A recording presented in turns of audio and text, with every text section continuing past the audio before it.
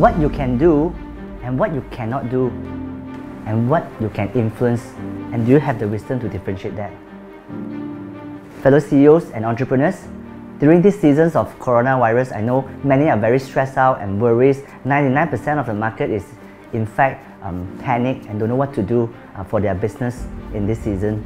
Therefore, last week we bring together all our top coaches and consultants to have a brainstorming session. How can we give a simple, practical, yet transformative solution to all businesses?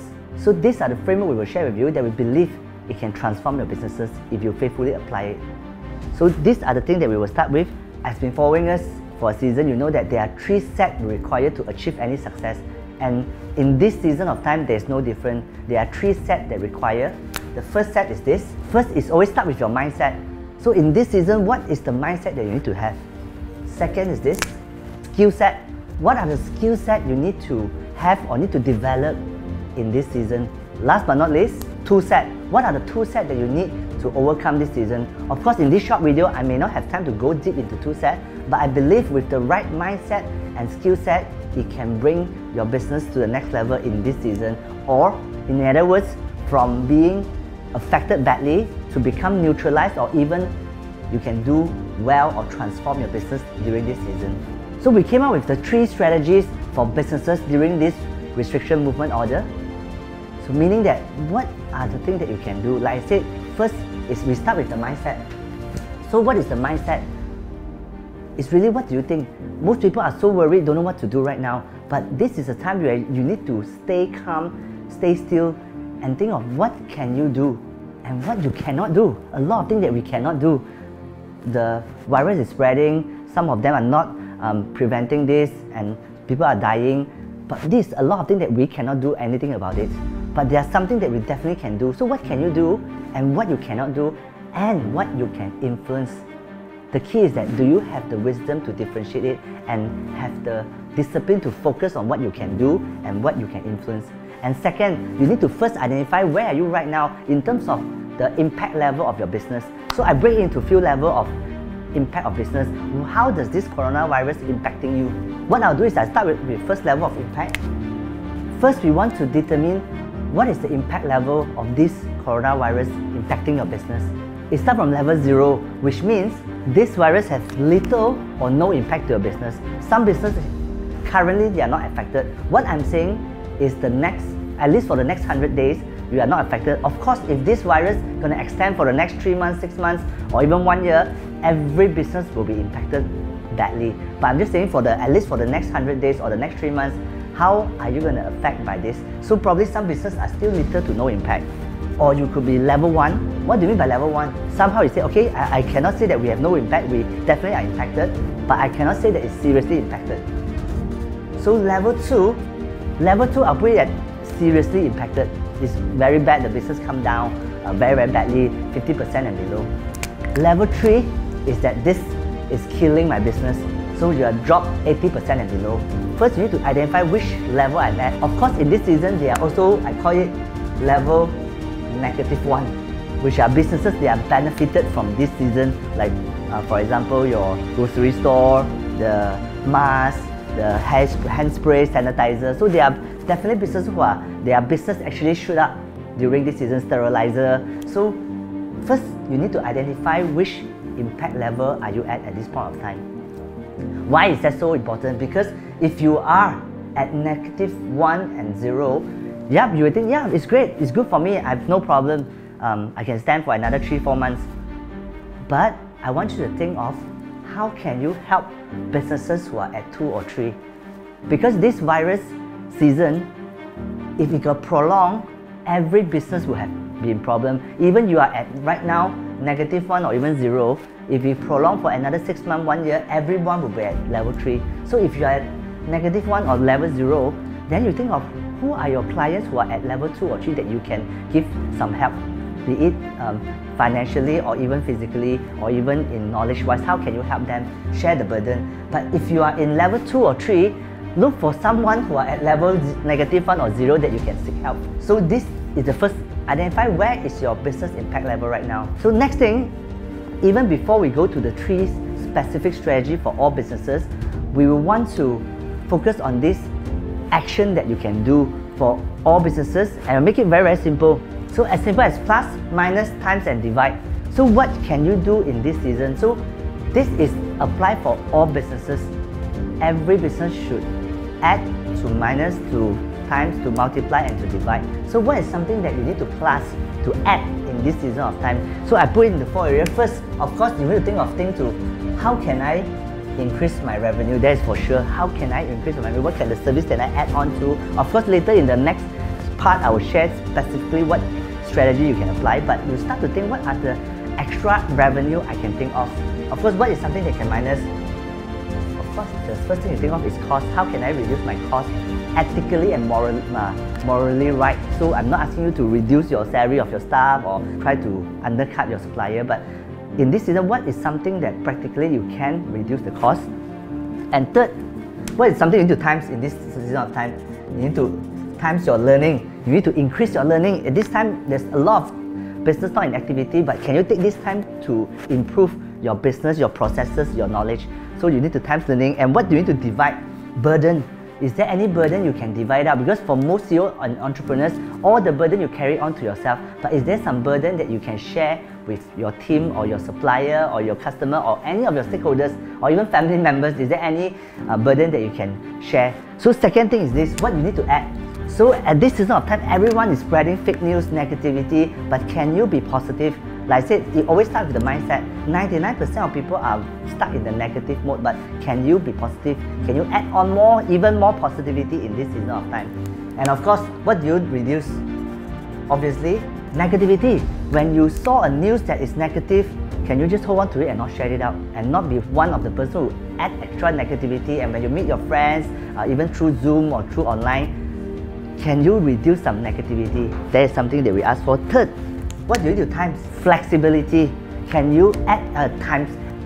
Extra multiply your flexibility at this time.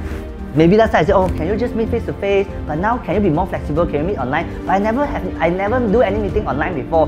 But now can you be more flexible?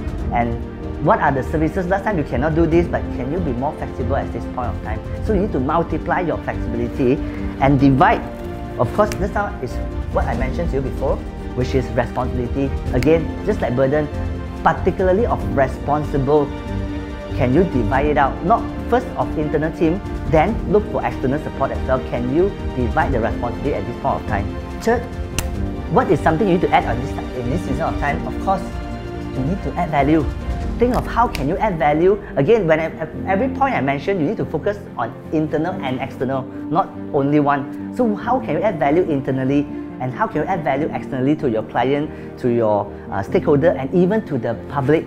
How can you add value? In fact, what we are doing on this video itself is adding value. Like I said, we had a brainstorm before even the government has ordered the movement restriction order. We call for our team to meet up. So we think, hey, we want to think of a framework solution, simple, that it can apply for our client. At first, we thought just do it for our clients, but after a while, I said, hey, this is serious. If every business affected, the whole world will come down, the whole Malaysia will go to the level impact 3. So I said, we will want to do it we want to share it with all. So we put into writing, we put into visual, and then we contacted our video partner, firming us to do this together so that we can share this and help more businesses to overcome in this season of time. So we want to add value at this season of time. And second, what do you want to reduce? Wastage.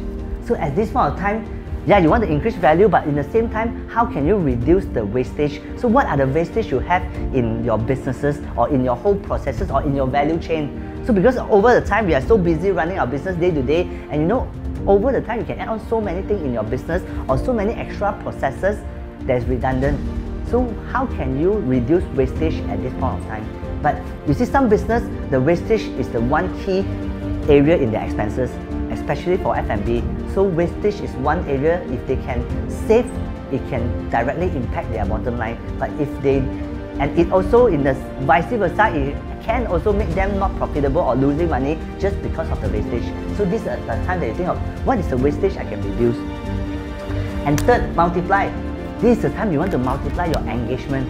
When I say engagement, it doesn't need to be face-to-face, especially in this time of restriction order, movement restriction order. I'm not asking you to face-to-face engagement, but how can you engage again internally? You can through Zoom.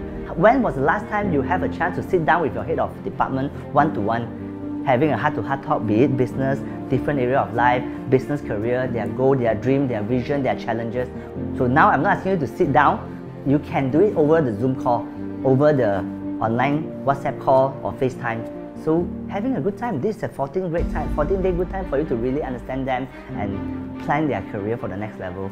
So increase your engagement. And also externally, what about customer? When was the last time you meet your customer one-to-one and sit down 1 hour, have a good time understanding, does your service and product really help them? What are the challenges they face? And what are the other services or product or solution you can add value to them, you can help them with? You may have it right now, the capacity, or you may not have in terms of competency and capacity. But if you understand them well enough, you can develop that. And that is always the key of innovation. The best innovation doesn't mean that you sit at home and think of a best solution and create the solution. It's to understand the needs and desire of your customer. And this is the best time to do that. So multiply your engagement. Payment. When I say divide payment, I'm not asking you to share the payment, but same externally and internally as well. So if your client couldn't pay one shot this time, can you divide it out? Ask them to pay in installment. Same goes to your payment. So most people say, I cannot pay now, I just want to hold and everything. Yeah, you may not be able to pay one shot, but can you divide the payment and pay in installment? So that is what I'm asking for. Because now the whole Malaysia and whole world is either they give or they don't give.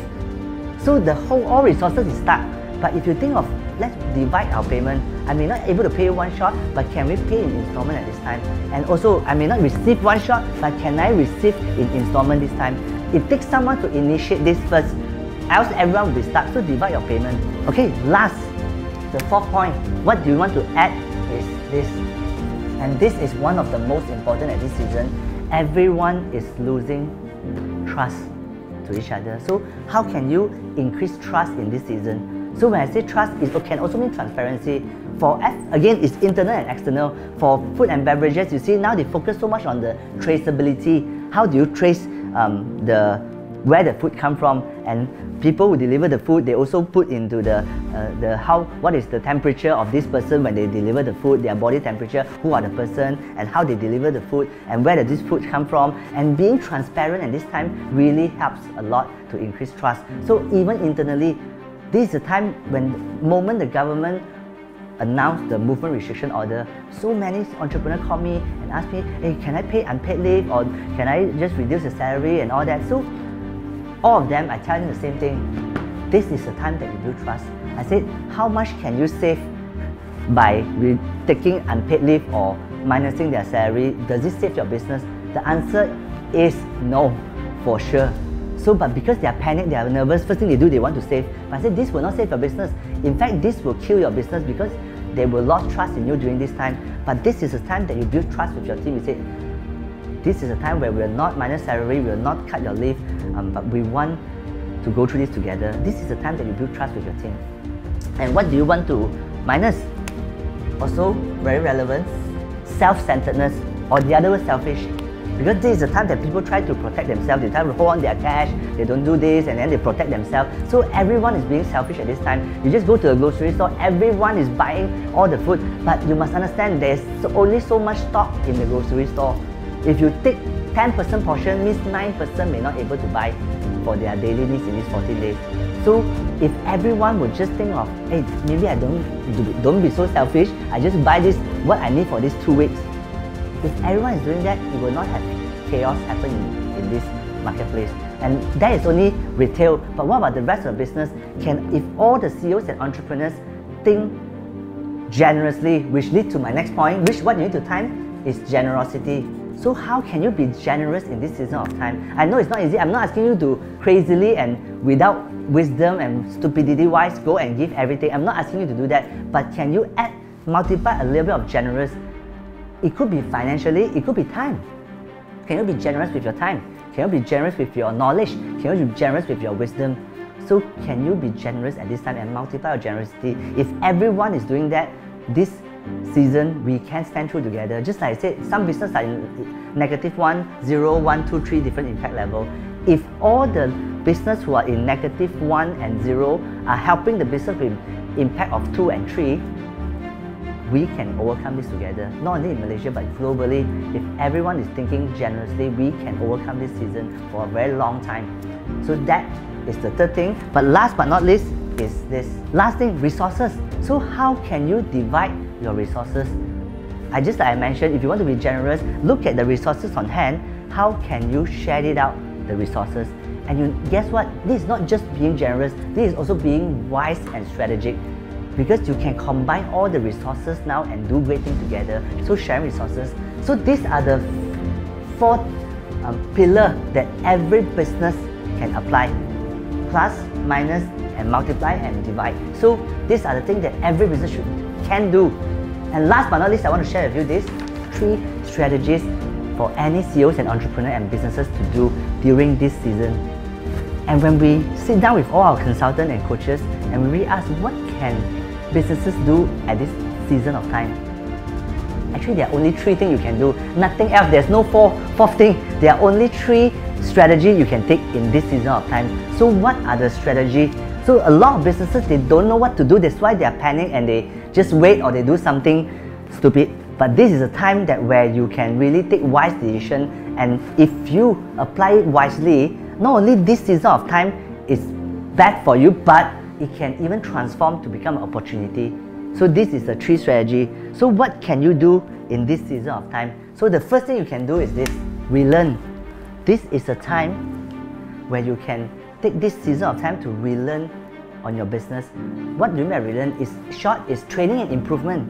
So some businesses that they know they can stand for the next 100 days or next 3 months, and if they can take this time to retrain and improve their processes and their staff competency and capability, when the season is over, they will come out even stronger. So they are a very beautiful case study for one of the hotel in Taiwan, and also one of the travel agency in Taiwan that is sharing in the internet. That was one of the big travel agency in Taiwan. That was during SARS 17 years ago, the SARS virus at time. But they have 500 staff, and during this season, no one is traveling. So what did they do? In short, they didn't sack anyone. A lot of travel agencies, they sack their staff, they cut costs and everything else.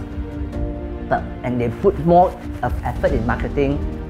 So what they do is totally opposite. They are the 1%. What they do is that they didn't sack anyone, and they cut their marketing budget because they know at this time, no matter how much you market it, no one will travel. And they put that budget into training and improvement budget.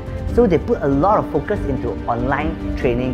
So they train their people how to use the online system to market their business, and not marketing it then, but it's just to train them the processes. And they take the time to deep dive, going into their product and service. Because they're travel agency, they are all the Italy, France, the standard Europe route that you have been going for hundreds of years, but they didn't improve the route and the way where they visit and how they introduce. So that's the time that all their agents sit down, all their people, all their team members, not sitting in the office but in their individual home, but look at how to improve their route and how to make it more interesting. So and train them and relearn and improve and deep dive. And 3 months later, when SARS over, their sales just shoot up to the rocket. They reached 1 billion revenue in the short 1 year, and now they have 3,000 staff.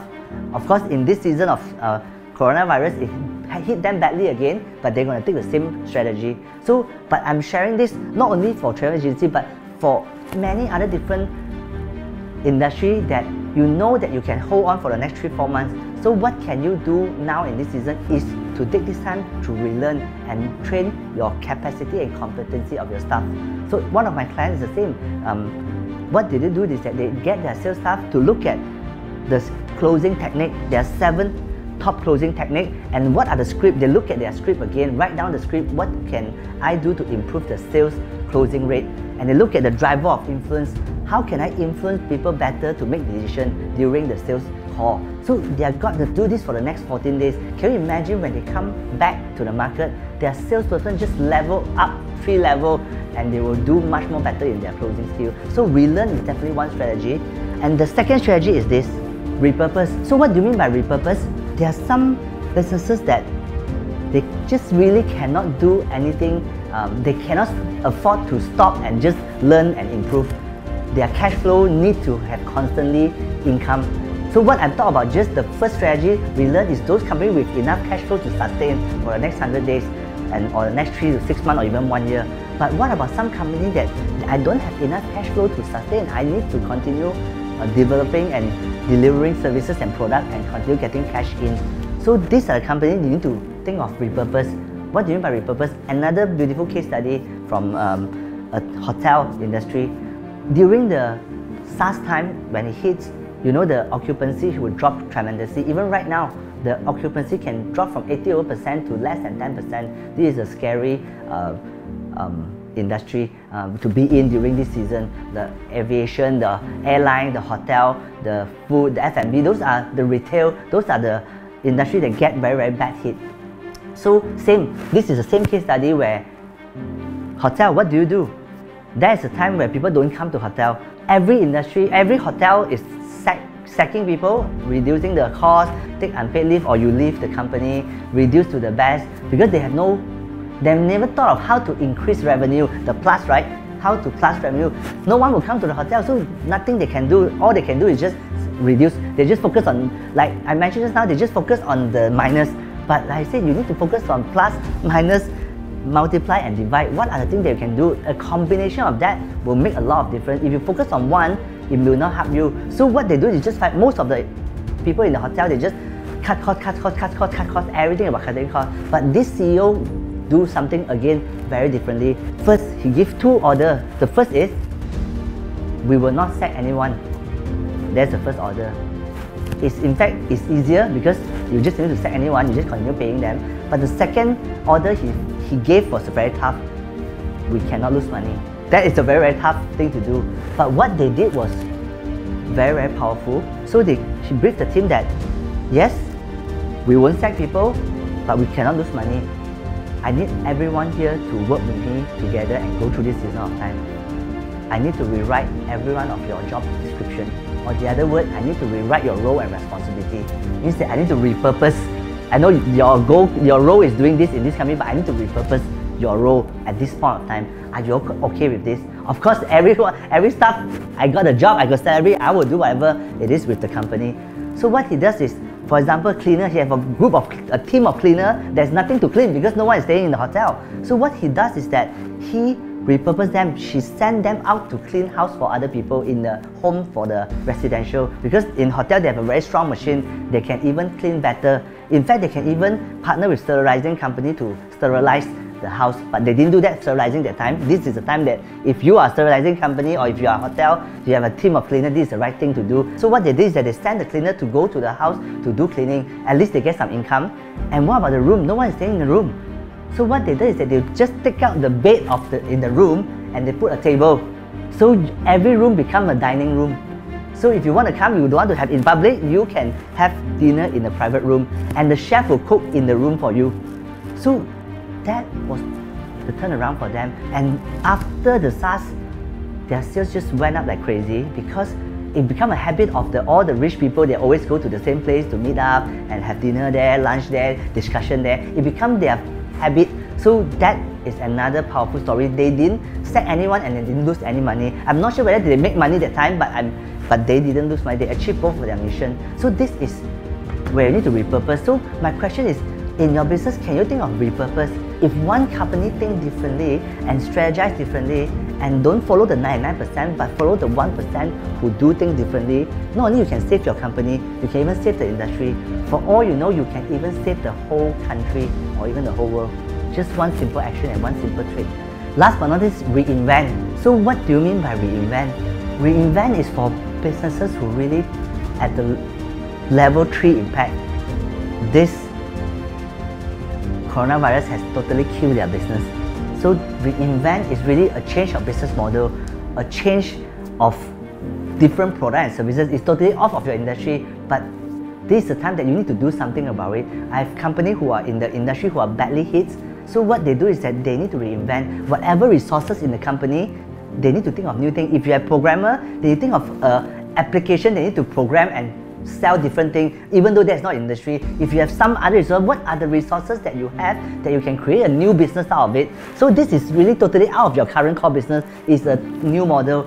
Of course, I don't recommend everyone who do this. This is only when really you have no choice. That is something you need to do. So the question is that, oh, so this 3 strategy, and you think about it, this is the only 3 strategy you can do besides running business as usual. That one I don't count as a strategy because that is how you're going to do anyway. But at this season of time, if you really ask, what can I do? What can we do? What can my company do? Relearn, repurpose, reinvent. There's only 3 things. There's nothing else you can do. So you just got to choose at this point of time, because most of the companies are so panicked they don't know what to do. So this provides you a direction that you can choose which strategy I want to adopt. And the next question is, can I adopt all 3 or can I adopt 1 or 2? How should I do it? First, do not adopt all 3 in the same time, because you will have not enough resources to do that. No matter how big is the company, if you divide all the resources, you are not able to focus. So my suggestion is this: no matter what situation you are in, out of 3, you can choose 2. But one of these, it has to be reinvent, but it's only 20%. So means that if you have 100% resources, allocate 20% resources here, and the rest of the 80%, choose one of it. Either you want to be repurposed or you want to relearn, but you're going to focus all 80% in that pillar at this season of time. Of course, after the season, you can divide it out equally, it's up to you. But in this season of time, either option 1, you put 20% resources here and choose either 80% relearn or 80% repurpose. Option 2, if you are really in the, like what I said, you have no choice but to focus on reinvent, then you put 80% of focus in reinvent and 20% on repurpose. Of course, there's a time you cannot relearn anymore. There's no time for you to relearn unless you relearn of a new skill to create this product. Yes, it is. Else, you're just going to put 20% in repurpose, try to get some cash flow in the season, but 80% of the focus is to create a new product and service and to transform. So these are the options that you can use. But if you want to have more inquiry, please feel free to contact us. I may not personally attend to all of you, but I will do my best to get my coaching team, my consulting team to give you advice on this. And this season of time, as much as we can, we will give you free advice to help you to go through this season. So that is our goal. Like I said, I want to put a clear disclaimer. In Malaysia, there are 1.2 million businesses.